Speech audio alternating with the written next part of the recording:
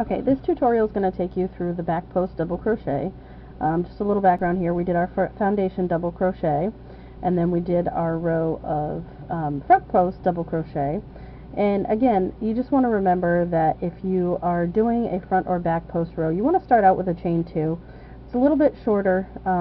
The double crochet, you have to remember, is going to go around the post, whether through the front or the back, so it's going to be a little bit shorter. So here we go, we started with our chain 2, and we're going to yarn over just like a regular double crochet, and here you're going to come around the back of the post, thus the name back post double crochet, and then you're going to complete it just like a regular double crochet. And again, just grab your yarn and then go right around, and if in the beginning you have to fold it, that's fine, you'll get used to it along the way.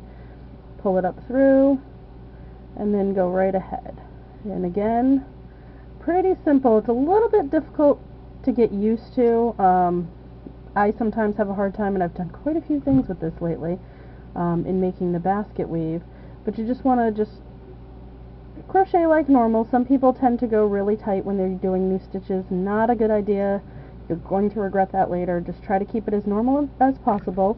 And again, in the end, you want to do your half double crochet, because again, remember, it is going to be a bit of a shorter row.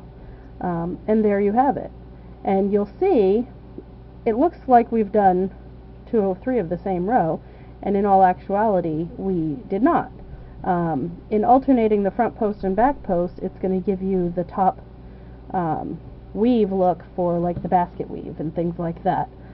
It also tends to give you a pretty nice knitted look if that's what you're going after.